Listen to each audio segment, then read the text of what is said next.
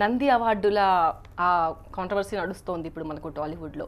అసలు ఏంటి దీనిపైన మీ స్పందన ఏంటి? 1989 నుంచి 2017 వరకు వచ్చిన నంది అవార్డ్స్ అన్ని స్టూపిడ్ హంబగ్ నాన్సెన్స్. ఓకే, అంటే ఇప్పుడు ఆ కమిటీ వాళ్ళు మీ ఆన్సర్ 1989 నుంచి 2017 వరకు అన్ని నంది అవార్డ్స్ నా ఉద్దేశంలో రాంగ్. ఎందుకంటే 1989 నుంచి 2017 వరకు నాకు రాలేదు కనుక అది రాంగ్. నాకు వస్తే కరెక్ట్, రాకపోతే రాంగ్. సో ఇప్పుడు మిగతా వాడికి ఎవరికి వచ్చింది ఎవరికి రాలేదు నాకు అనవసరం. ఐఎమ్ ఏ వెరీ సెల్ఫిష్ గా. నాకు రాకపోతే రాంగ్, నాకు వస్తే కరెక్ట్, అయిపోయింది. As simple as that. So I don't care ఎవరికి వచ్చింది ఎవరికి రాలేదు, ఐ డోంట్ కేర్. ఓకే, అంటే ఇప్పుడు వీళ్ళంతా రాలేదని గొడవ పెడుతున్నారు తప్ప అందులో ఎలాంటి రాజకీయం జరగలేదు.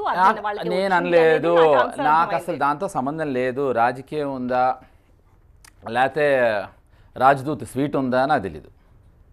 నాకు రానంత వరకు అది అబద్ధం, తప్పు, అసలు మోసం జరిగింది, దగా జరిగింది. 89 నుంచి 2017 నాకు వచ్చుంటే ఆ సంవత్సరమే ఫెంటాస్టిక్ అనేవాడిని. అప్పటి నుంచి ఇప్పటి వరకు వచ్చుంటే ఎక్స్ట్రాడినరీ అనేవాడిని. మీరు చేసిన ఈ వ్యాఖ్య నంది అవార్డుల జ్యూరీ కమిటీని అవమానించినట్టు కాదా?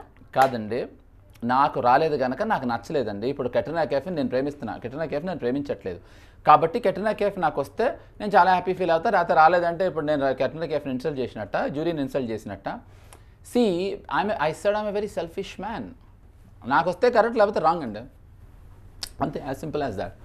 So I'm not insulting any one. I'm feeling that I didn't get, so I don't care. Okay, చాలా తెలివిగా తప్పించుకున్నారు నంది అవార్డుల. ఏమంటే నేను తెలివి తక్కువ వాడిని ఎప్పుడు అనలేదండి. నాకు చాలా మంది సబార్డినేట్ పే చేయడం ఇష్టం ఉంటుంది.